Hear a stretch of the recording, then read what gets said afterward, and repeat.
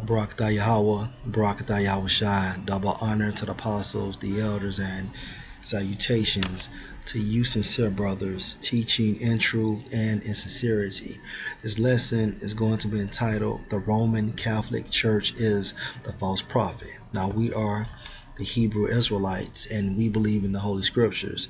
Okay, we filter history and current events through the Scriptures to prove that those current events and the history is true. Lord will, I'm going to utilize this article filtered through the Scriptures to prove that Pope Francis is an agent of Satan. My source is yournewswire.com. Article is entitled Pope Francis, There is No Heaven or Hell, dated on October 29th, 2017. Pope Francis has continued his mission of turning his followers away from traditional Christian teachings, telling Catholics that there is no heaven, purgatory, or hell.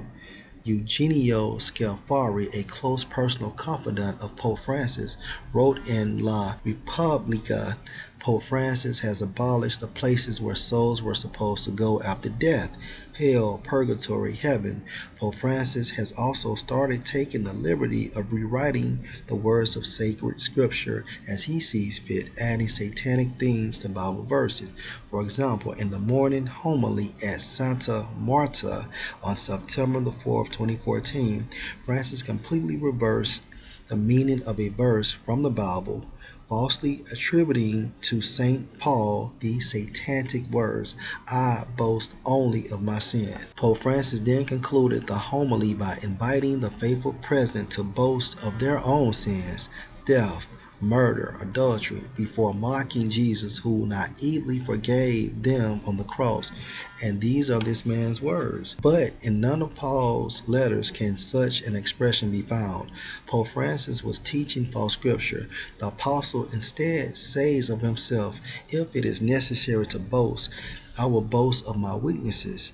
2 Corinthians 11:30, after having listed all the hardships of his life, the imprisonments, the floggings, the shipwrecks, Pope Francis was also caught on radio earlier this year attempting to deceive his flock and steer them away from Jesus Christ, telling listeners that Jesus turned into Satan. And that's why the scriptures classify the Roman Catholic Church along with the popes as false prophets. Okay, having a personal relationship with Jesus is dangerous and very harmful, the Pope said during the June 25th speech, raising fears that he is the false prophet foretold in Holy Scripture and prophecy. Revelation 16:13, and I saw 3 unclean spirits like frogs come out of the mouth of the dragon and out of the mouth of the beast and out of the mouth of the false prophet.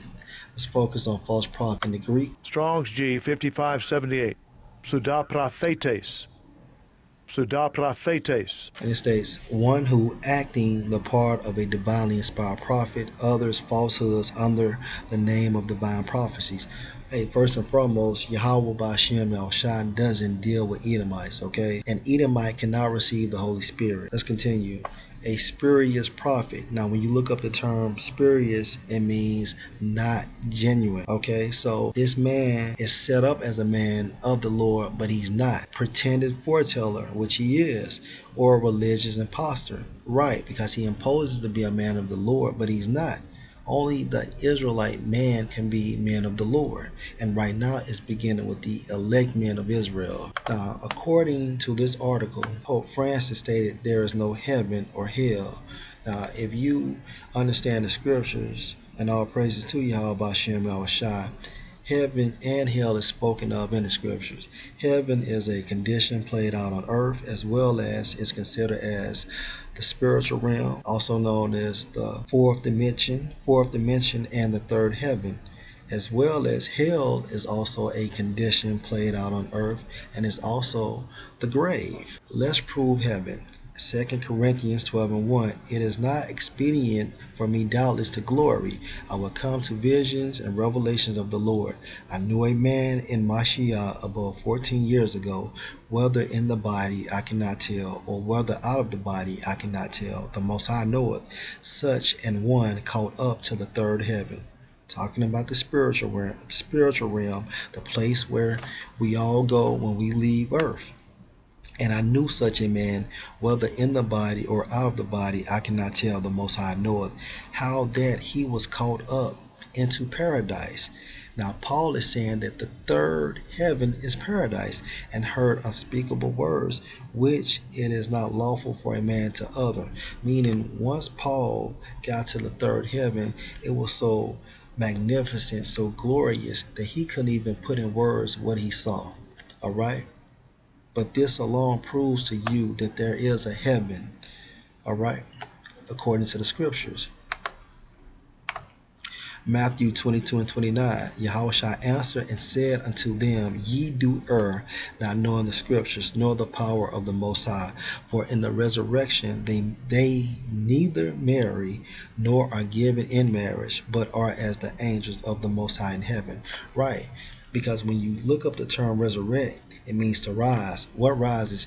Your spirit. It goes upward. And where is upward? The third heaven, the fourth dimension, or the spiritual world. And this is Job 3:13. For now should I have lain still and been quiet, I should have slept.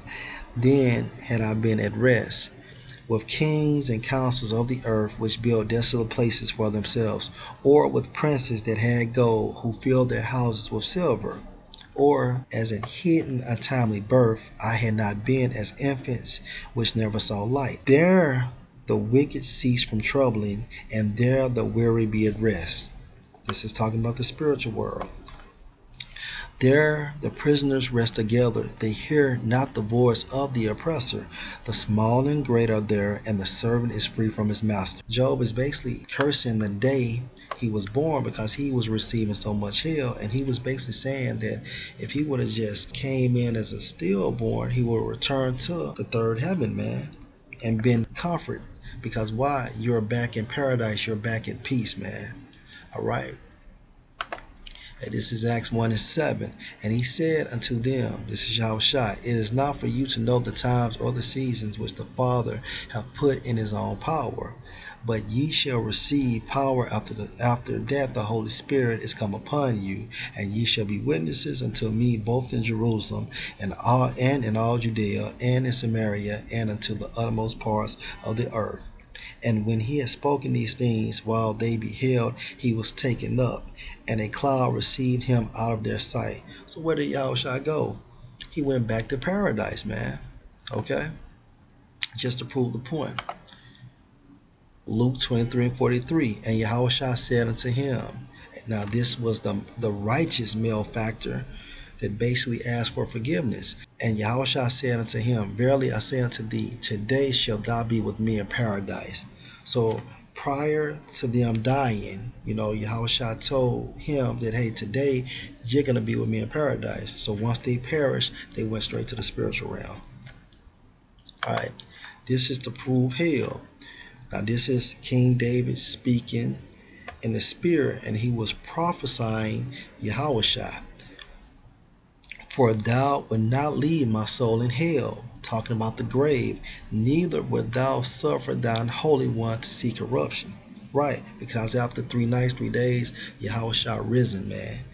Another point to prove that hell is played on earth, and it's a condition. Then Jonah prayed unto the Lord Yahweh his power out of the fish's belly, and said, I cried by reason of mine affliction unto the Lord Yahweh, and he heard me, and out of the belly of hell cried I, and thou heardest my voice. It wasn't no goddamn fiery pit, man. It's a condition. Revelation 20:14, and death and hell were cast into the lake of fire. This is the second death. So how can death and hell be cast into the lake of fire? Hell is supposed to be fire, right? This is symbolic talk, man. Matthew 10:28, and fear not them which kill the body, but are not able to kill the soul, but rather fear him, Yahweh, which is able to destroy both soul and body in hell. Meaning, when you come back through the process of reincarnation, Yahweh B'Shem Al-Shai, place your spirit in a body that's retarded. Place your spirit in a body that eventually will have a stroke. Or you get in a car wreck and your legs are amputated, but that spirit is still in that body. That's hell, man. Okay? Revelation 19:20. And this is the prophecy of the false prophet. And the beast was taken, and with him the false prophet that wrought miracles before him, with which he deceived them that had received the mark of the beast. Because a lot of people are going to receive the mark of the beast based on Pope Francis.